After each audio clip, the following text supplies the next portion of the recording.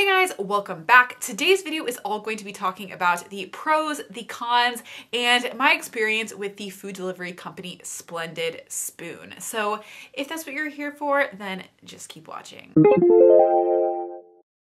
Okay guys, so first a few quick disclaimers. I have tried 2 boxes from Splendid Spoon. One of them I paid for myself. I spent $80 of my own hard-earned money on it. The other box they did send me for free in exchange for a review. They offered to send me a box, so I was like, yeah, I'll take it. However, as always, I'm gonna talk about the pros. I'm also gonna talk about the cons and things I didn't like about the service. The good thing is I do have an affiliate link, which is down below, and I believe it does have a discount for you guys that will benefit you, and it also benefits me, so it's a win-win all around. So first, let's talk about what is this service even about? What is Splendid Spoon? So basically Splendid Spoon is a food delivery box subscription service that focuses on plant-based, healthy food items. Everything, when it is shipped, it is delivered in a box like this, and everything is shipped fresh. So some other services like Daily Harvest ship things frozen. Splendid Spoon, on the other hand, everything is delivered fresh or more in like a refrigerated temperature. The box said to like beware of dry ice, but personally, I didn't see any dry ice. I don't know if they were like out of dry ice or it's hidden somewhere in the box that I just didn't see it. Nonetheless, everything was still very cold. It was actually like borderline frozen. Like there were some like frozen chunks and stuff like in the smoothies, but yeah, that is basically how everything is delivered. So now let's talk about a few key elements of this service. So the first is the price. Now, the price of this service, like a lot of these services, it's not cheap.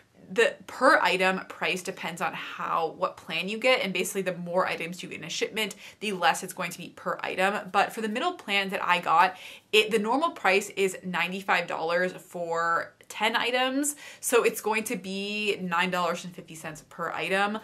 It's expensive, you guys, but it is, I think, reasonable for the competitors out there. The price is what it is, but again, I do have my referral link down below, so check that out if you want to save some money. Now, of course, the most important part, let's talk about the taste and the food quality. I'm going to start with the smoothies. So the smoothies are pre-blended. So some other services like Daily Harvest, for example, they ship you just like the ingredients and you actually have to blend the smoothies yourself.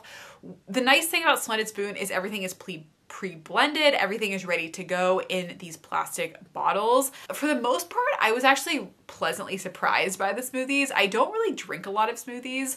I feel like the smoothies were actually surprisingly filling. Like a lot of them, like I didn't even necessarily want to drink the whole thing because it was just like very filling and like more than I normally eat for like a breakfast. Also, the smoothies were all, I would say for the most part, pretty tasty. Like there's no added sugar, I don't believe, in any of the smoothies, but even the ones that I was not expecting to be sweet ends up being more sweet than I was expecting. Now, if you're someone who's kind of nervous about getting like green smoothies and stuff because you don't think they're gonna taste good, for the most part, all of the smoothies I would say were pretty sweet. They were pretty tasty. The only thing that I didn't like about them is I feel like some of them had a bit of like a chalky aftertaste. Like once I was at the bottom of the bottle. It wasn't a huge problem. Like it definitely wouldn't have like prohibited me from like drinking these or like continuing to use this, but just something to keep in mind, there was like a little bit of a chalky aftertaste with a few of the smoothies. And then the other thing is just keep in mind with the smoothies that personally I didn't like, but I know other people do like, is they do have a little bit more like texture. Like you can definitely taste like when there's cacao nibs, there'll be like little like actual textured cacao nibs in there. I know a lot of people like super smooth smoothies and you don't necessarily want like chunkier smoothies. That's just a personal preference, but just keep that in mind. In terms of my favorite smoothies, I would say the favorite ones that I tried were the chocolate cherry smoothie and the mint chip. Both of these had like the little cacao nibs, which I thought were super tasty. That was my thoughts on the smoothies. However, for me, I think the real star of the show were the bowls. I found the bowls were even better than the smoothies in my opinion. I pretty much liked all the bowls that I tried. My favorite was the Thai coconut and the aloo gobi. Personally, I don't like super like spicy things, and I thought both of those were flavorful but not too spicy or like overpowering. So personally, I really liked those. I think My least favorite bowl was probably the Cuban black bean bowl. This one I gave like a 6 out of 10, but for the most part, I thought all of the bowls were really good. I think what really made the bowls especially good is they had a lot of different textures and different ingredients. Like it wasn't all like monotonous, like homogeneous bowl material. You had like chunks of nuts and plantains, and there was a lot of like different tasty textures and things like that. The bowls were also super easy to cook. Basically, you could just pop them in the microwave between 2 and 4 minutes right in the container. They would heat up and they were super easy to make.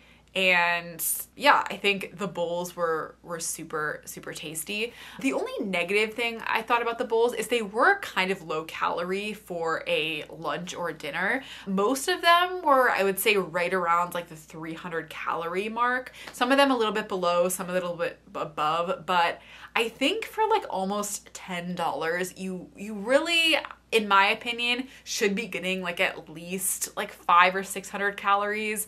Like I'm not that big of a person, like I don't eat that much food, but I usually like to eat at least like 500 or 600 calories for a lunch or dinner meal. So yeah, I do wish they were a bit heartier, but they were super tasty, so I really liked the bowls.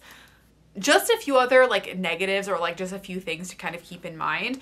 I do wish they had a little bit more variety of like breakfast items, especially. Like I would love to see if they had like maybe oat bowls or just something that you can eat with a spoon and not necessarily drink like a smoothie.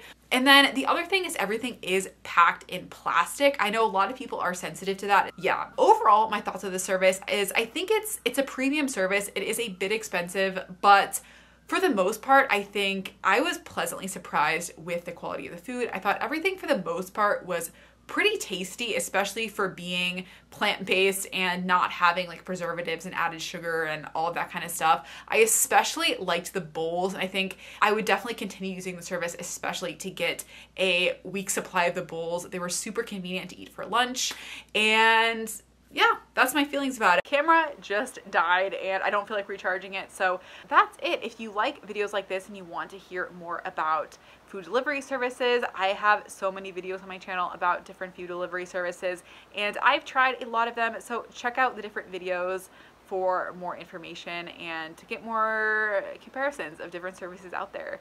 And that's it. Bye guys.